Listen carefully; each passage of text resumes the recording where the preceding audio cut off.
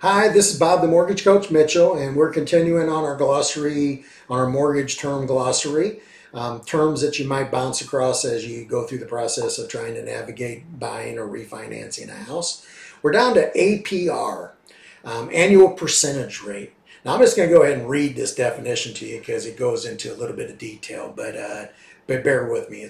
So annual percentage rate, the annual cost of a loan to a borrower.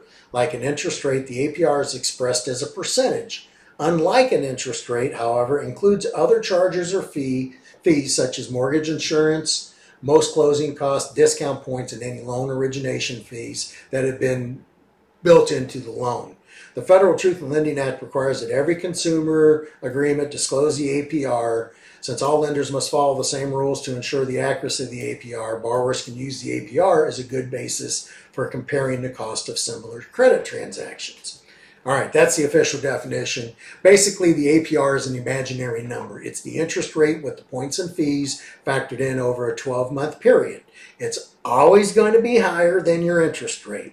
So if you had an interest rate of 6%, and you paid for an appraisal and title insurance and maybe a point to get the rate, all that is going to be factored into your APR.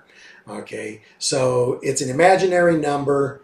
It does allow you to do a better, apples to apples comparison when you're looking at a loan estimate form to see, okay, lender A is at 6.09% and lender B is at 7.12. Well, even if the interest rate is the same, you can see that you're paying a lot more fees on the 7.12. So it does allow you to compare that. But again, remember, it's an imaginary number. The big thing that you want to work into is what your interest rate and what your payment's going to be.